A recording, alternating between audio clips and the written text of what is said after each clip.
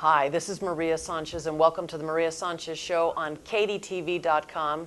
Thank you so much for watching. We appreciate your eyes. We're so pleased to have in studio with us the amazingly fine actress, Stephanie Zimbalist. Stephanie is gracing Ventura County with her legs and her amazing talent at the Rubicon Theater in a production of Tea at 5. Stephanie, thank you so much for joining us. Thank you. Thank you. Can only imagine. we're having a little bit of some issues, and so there you are. You're thinking, I've worked this long and this hard, and this is where I am today. So thank you for that. It's great to be here. You're sweet. Our viewers know that we're a work in progress, and we are about the county, by the county, for the county, and that includes everything from agriculture and politics to the arts. And who could we think of better than the Rubicon Theater? And there you are in a production, and I know it's opening imminently tomorrow. Tomorrow. And if right. Folks are viewing us after tomorrow, that's okay, because they still get to have a conversation with you, and it's running for about a week. Is that correct? No, it's running for 4 weeks. Yeah, oh, it's even better. It's running till September 19th. Oh, excellent. Okay, yeah. Good. So even if they're late to the game with our broadcast, oh, yeah. it's still likely that you'll still be on the boards. RubiconTheater.org has the schedule. But excellent. I think it's 8 a week or something we do. Wow. Something like that, yeah. Now, you are commuting in between the stage and your home, is that correct? No, I'm not. You're not. Okay, no. so one of the perks of working at the Rubicon is that Carolyn invites the actors up here. She has to. And so we have a lovely respite in cool Ventura from where I live in LA. It's about 107. So it's very nice to be up here. And it's one of the perks is walking on the beach and enjoying Ventura. So you get to stay in residence then while you're performing? Yeah. Now, this is not your first time with the Rubicon Theater. This is actually my 10th. 10th? This is my 10th time, yeah. Good for you and better for us. Yeah. And now, I know that a lot of actors don't like to speak about themselves, and I don't want to necessarily go through your resume, but obviously there's a lot of highlights there that we need to talk about, Remington Steele being one of them, of course. That's an old one. That's a very old one, but it's one that probably people know me for. What did some lady in the Aqua Park today said? Oh, you're Stephanie Zimbalist? Oh, that means my dog is Scappy Zimbalist. I guess. So, but she had some vague sense that I had a name with 3 syllables. Yeah. But lots of television movies and, mostly the last several years, theater. I do a lot of theater because it's important to me to be good at what I do, and there's nothing like theater for making you better. So it's great. Last night we had an audience that was, the night before was a crazy, wonderful house, just lots of friends and sweet and darling. And last night was appreciative, you could tell at the end, but getting through it they were very quiet, they were smilers. So it's difficult because in a one-person show, the audience is the other element. They're really, the play just elevates this particular play when the audience is there, because it's almost like having a conversation. So their laughter, their sighs, their stillness, their silence, they're as if you're it's not a monologue. They're reacting. But when they're not, you just sort of go to your experience and buck up and say, well, I'm going to have a good time. And so you do. Now, it's almost like if folks don't know, prior to a sitcom being taped or filmed in Hollywood, they have somebody called a warm-up person, and that's where they get them in the mood and they let them know that it's okay to laugh and it's okay to clap and all that. It sounds like perhaps the audiences for Tea at 5 should know that it's okay. They might have been constraining themselves because in general, when you're at the theater, you don't even clear your throat. I don't know. I really don't know. I don't know because it's pretty clear. It's a comedy. I mean, there's a lot of humor in it. So I don't know that part. I didn't even know they do that on. I've never had a job on a sitcom, so I don't know. But people will say, well, the second act is the Hepburn that we know. But honestly, when you go to a play and you go to the theater. And for example, we were talking about Mark Ruffalo. When you see him on stage in This Is Our Youth, you don't know who that person is he's playing. It's just you're captivated because he's so good. Or Carolyn Burns did Shirley Valentine at the Rubicon, and she was sensational. Well, you don't know Shirley. You've never met Shirley before. but you're absolutely riveted. So I'm not sure I buy that stuff about, well, we don't know who Hepburn is, and it doesn't matter. It really doesn't matter. Is that person up there interesting to you? Right. And is her plight and what she's talking about of any interest? So I think that's the element. And if it's my fault, then it's my fault. But I don't think it is. No. It seems to be a very popular show. So. Well, and can you give a brief synopsis of the plot? Synopsis? Yeah. Synopsis. I deserve No, that. it's okay. Thank you. I have a friend that says, instead of saying different, she says dinfrent. She puts an N in front of the F. It's very hard to do. She's from the Midwest. Dinfrent. It's very hard to do. Basically, the play, it's a play, deals with 2 points in Katharine Hepburn's life.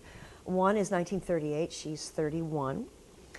She's had many great successes on film, and she's waiting to hear whether she indeed landed the role of Scarlett O'Hara in Gone with the Wind, while a storm is brewing outside her house. That's the first act. Second act, we jump a few years, she's now 76. She's got 20 more years left to live. And it's Stephanie, help. She was born in 1907, so she's 76. Quick. It's like 82. Something like Yeah. that, okay. Anyway, it's Christmas. We've made it Christmas. It's not in the story. It's Valentine's Day in the play, but we've made it Christmas.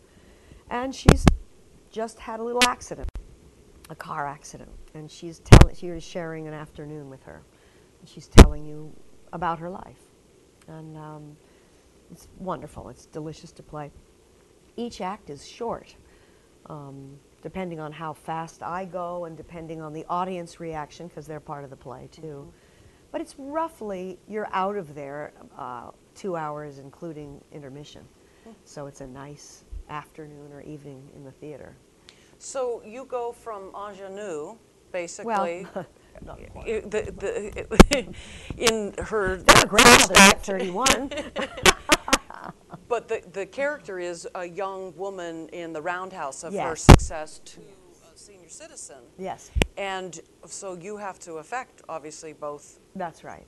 And that must be a challenge, and It's as great. well as, right, I can It's just great see fun. that. Yeah. You move Exercising those differently, muscles. you sound differently, you look differently. You know, I always get a big roar when I say, and I've never in all my 31 years seen a more nauseating sight. And I always get a big laugh, and I realize it's because I don't look 31. I don't think that's true. But, That's the beauty of theater, is yeah. that you do suspend some kind of reality by you. It's a moment in time. You know that there's no second take. You know that there's no net under there, much like radio is in that regard. And there will never, ever be another performance like that. That's right. They're unique. They stand alone. Oh, yeah. And I would imagine, I have never acted on the theater stage, that it's got to be a rush and it's got to be intimidating. After a while, it isn't. It's not that it's not a rush, but it's your job, and you feel as comfortable as, you know. I don't know why. I don't get scared anymore. I haven't gotten scared for years. I guess it's because I feel as if I trained for this. I've done it all my life, and let's hope I know how to do it better than the people sitting in the audience, so that I can give them a gift. And if you're nervous and you're shaky and you know, it gets in the way of being able to do that. So I just figure I'm up here for some reason. I hope that they have to get their money's worth when they. Well, and that's true too, I think, perceived value. People pay for the experience, and then in general, people are looking forward to the beauty of the experience as it's going to unfold. We have Stephanie Zimbalist in studio with us. She is starring in Tea at 5 at the Rubicon Theater right here in beautiful Ventura County in the city of Ventura. And we're going to take a quick break. We'll be right back. I'm Maria Sanchez. Thank you for watching KDTV.com.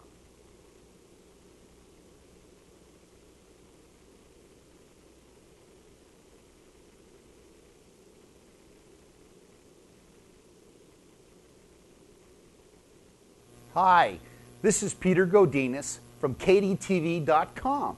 I'm here to announce a new show that we're all excited about here called Meet the Boss. Now, this is about all your friends and neighbors who own businesses and being able to support them in their causes and helping them stay healthy. So save this program in your favorites. Make sure you spread it out to your friends. And I'm looking forward to seeing you all here in Ventura County.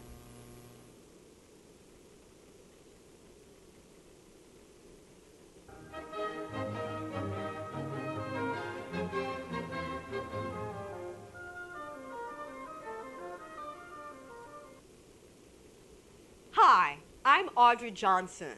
Be safe, be legal. Handsfree805.com.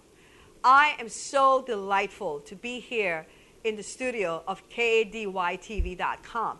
We're here to share with you and to educate with you what Handsfree805 is all about. You could send a text. You could read your email. You could make a phone call. Just your voice.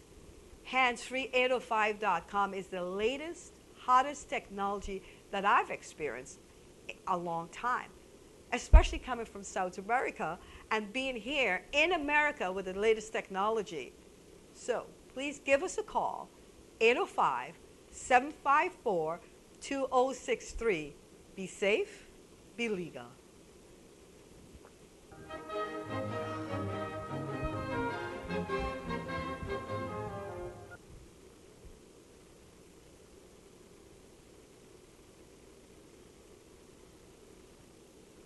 Welcome back to the Maria Sanchez Show right here on KDTV.com. Thank you so much for taking the time to visit with us. And you know, you can always go back to our shows where they're archived. So if you don't get a chance to watch us in its entirety, then you can click back. And we have in studio Stephanie Zimbalist. Stephanie is renowned for all kinds of acting, and now we have the pleasure of visiting with her because she is starring in Tea at 5. I should say is the star, right? Yeah, I don't have many co-stars in this one. And Tea at 5 is the latest production with the Rubicon Theater, and they are, of course, located here in Ventura County.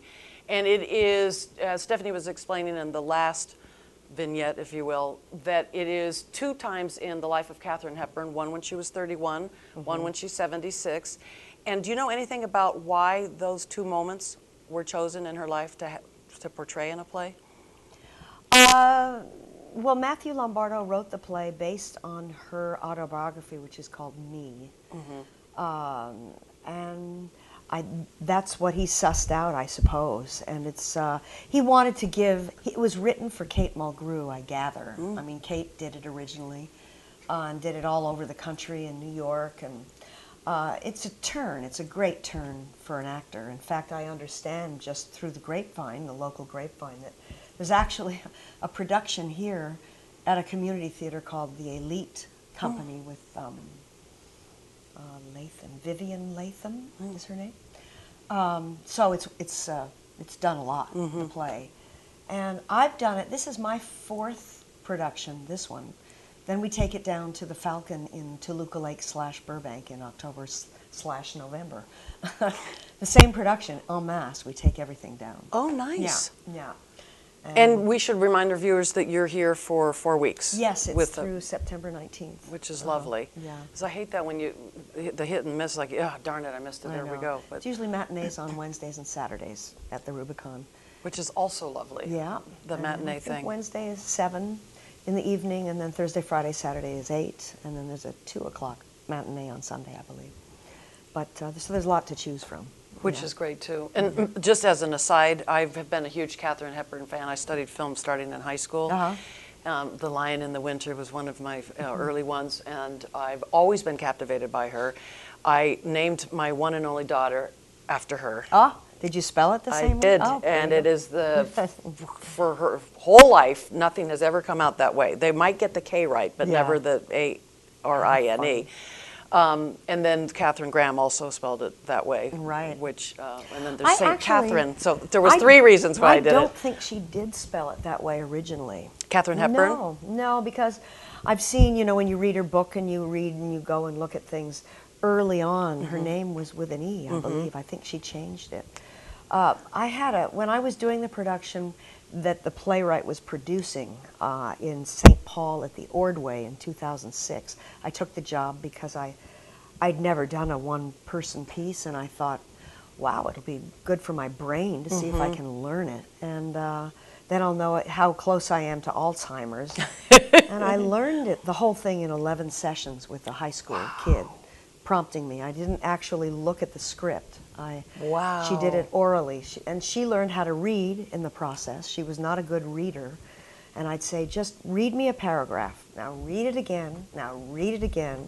Now let me do it. And then I'd do it. Good grief. And then she'd start with the next one. Sometimes we'd do sentence by sentence, but I'd usually let her do a paragraph.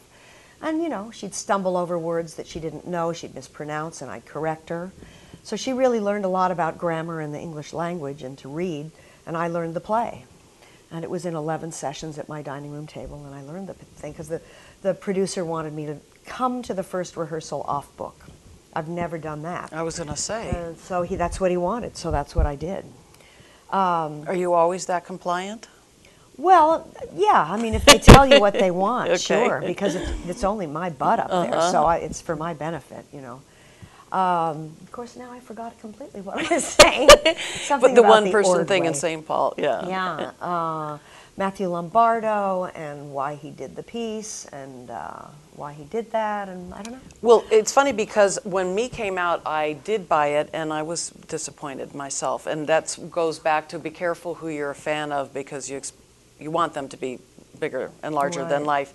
But when she passed away and the quintessential biography, Scott's book. that I just devoured within Yeah. hours. He told me, you know, we're friends, and his brother was a boyfriend of mine.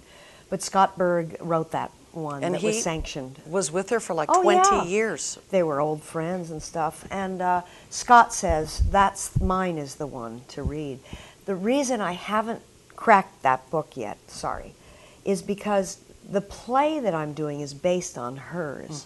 So when you're doing the play, that book actually has a lot more depth and meaning. It also has the voice of her. Right. Because when she was older, and you see the film, there's a way of talking. I mean, she flips everything, and everything is like this. Now, you don't do the whole second act like that, but that kind of, you know, she talks about the worst things in her life, and they're gone, all gone. No, that's the way. And she writes that way, and so you kind of get a sense of who she is in the writing, the way she puts the words together.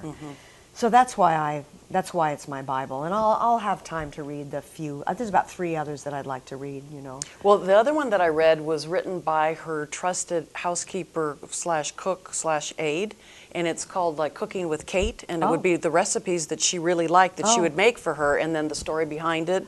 So it's kind of a cookbook with a summary along the line. Was Nora? I wonder if that I was think Nora. that's right. I've got it in my library. I'll have to look. Wow. But so I am ravenous for all things Yeah. Kate. Yeah. So I I'm looking wasn't. forward to seeing your production. I'm not. I was when I was a kid, my father, when I was about 7, did a movie with Audrey Hepburn. And so that's when I met Audrey when I was a kid, and she was just a piece of magic. I mean, Really? You felt that as well, at a young... I went on the set when I was little, tiny thing of Wait Until Dark, and this human doe came toward me and just bent down and kissed me, and it was like, I was just stunned. I mean, she moved like a doe. Really? Oh, yeah.